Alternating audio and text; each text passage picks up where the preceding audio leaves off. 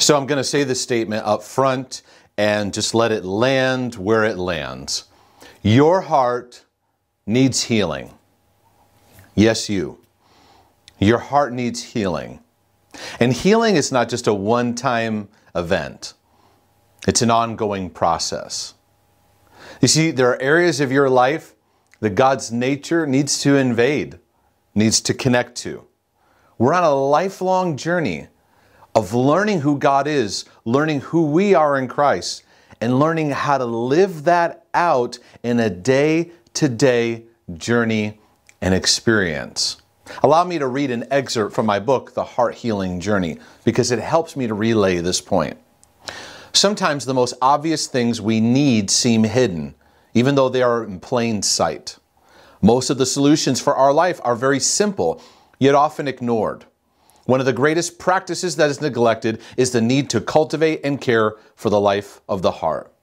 Sin has definitely infected our hearts with various forms of brokenness, but the fact that we overlook the issues of the heart keep us in a shallow lifestyle, without depth in our transformational experiences. We are broken people living in a broken world, attempting to live meaningful lives, but we are often so unaware of how our brokenness affects us. In addition, we're so scared of letting our vulnerabilities show. Life and the enemy have trained us to hide our brokenness at all costs. Meanwhile, the brokenness is festering and having a relational impact. Can we all just admit that each of us have various areas of brokenness in our lives? If we can get honest that we are all broken to some degree, then we would have a lot more effective conversations and experience more authentic transformation. You see, despite what many say, becoming a Christian does not make your brokenness just completely disappear. Don't mistake what Jesus paid for as a quick fix approach. You're on a journey. You are on a journey of aligning your full self with all that Jesus paid for.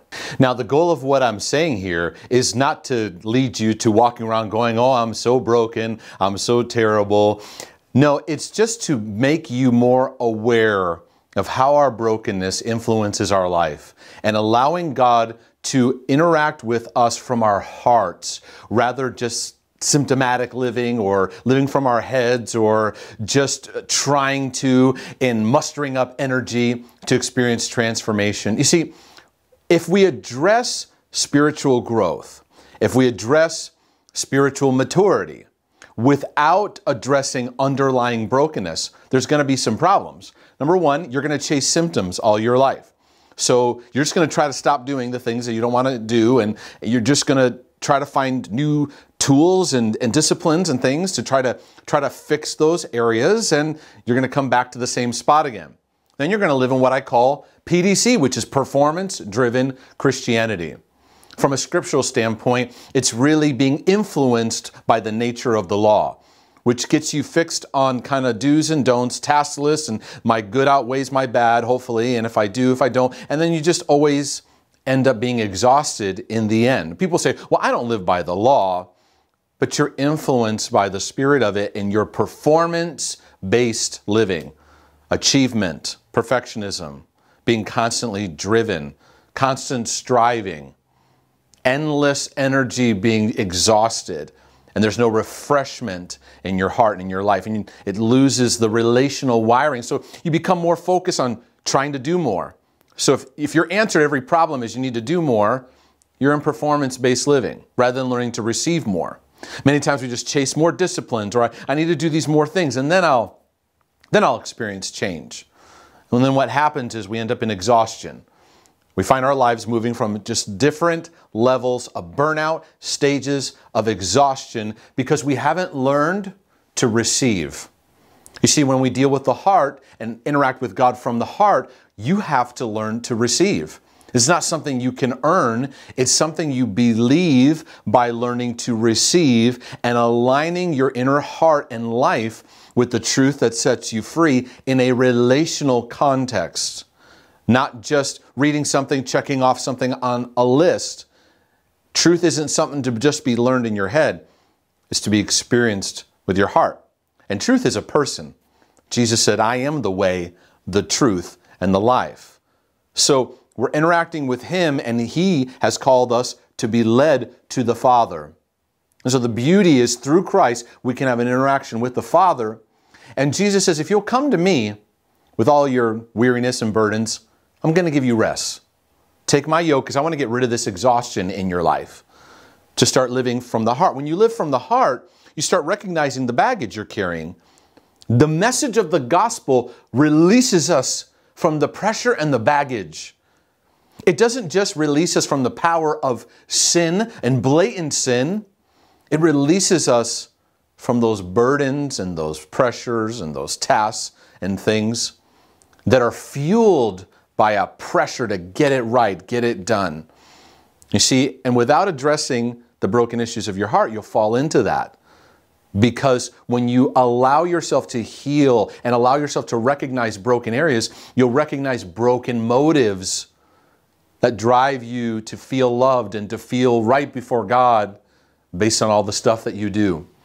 Number 4, without addressing underlying brokenness, we'll try to experience spiritual maturity, but really we're going to avoid God in shame. The idea of spending time with God or praying or the ideas of His holiness are creating a sense of shame within us where we hide rather than running to Him and approaching Him freely and boldly, as the Bible says, coming boldly before the throne of grace.